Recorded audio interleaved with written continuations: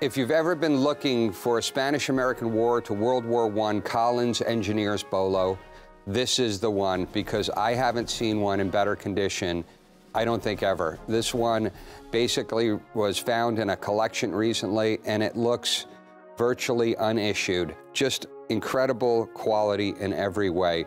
Now, these were used by engineers during the Spanish-American War, and actually these were manufactured kind of on the fly. There was a call for these when we got involved in the Spanish-American War and the Philippine insurrection in 1898, 1902 period, and these were ordered by the government on a short order. So some of them will have some unique characteristics that were kind of like improvised materials, such as this horn handle here. Some of them had wood handles, some of them had green handles, this one having a green horn handle, which has a beautiful patina on it. Now, these were ordered by the government for the Spanish-American War, this one being an absolutely fantastic example. Now, this one measures about 20 inches overall with about a 15-inch big, giant, sweeping blade.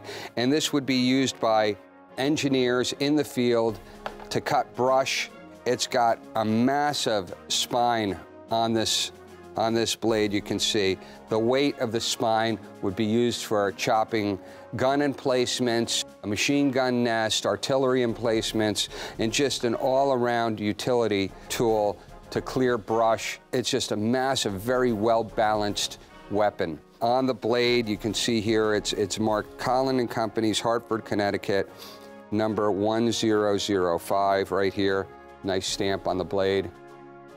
And the blade is like mirror. It's like a mirror finish. This does not really show any hard use at all. This one looks like it was probably manufactured, issued, and really not used. So this is a really great example for your collection. I want to show you the scabbard on this. Scabbard is a really beautiful, beautiful tooled leather scabbard with a brass drag and a brass throat. Has a belt loop, a leather belt loop on the back, which also has some tooling on it.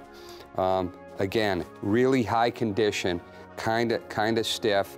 Now, this is kind of unused so much that when I was trying to actually pull this out, it was kind of hard, but put a little silicone on there. It seems to work better, but it's still a little tight.